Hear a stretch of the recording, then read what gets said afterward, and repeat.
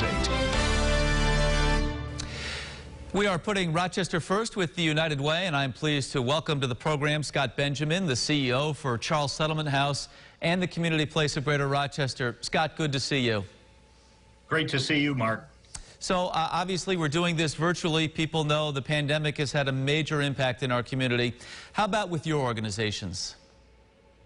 Well, in both cases, because Community Place and Charles Settlement House have family service departments that help provide basic needs for people, food pantry and personal products and things like that.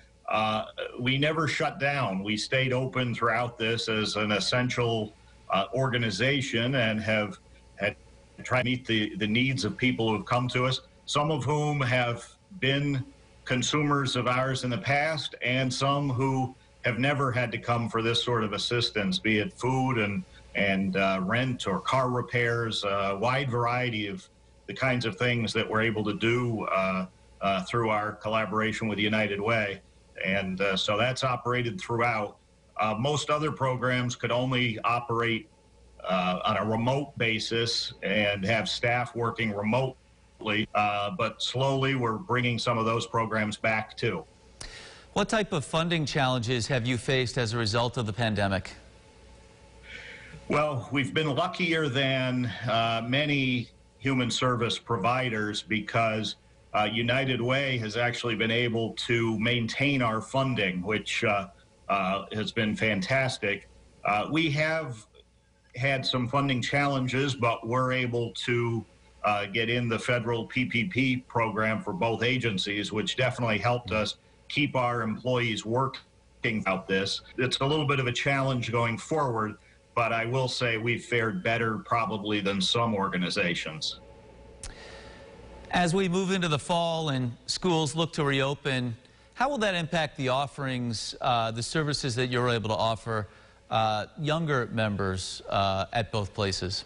We are in the planning process right now to hopefully be able to bring back our after-school programs.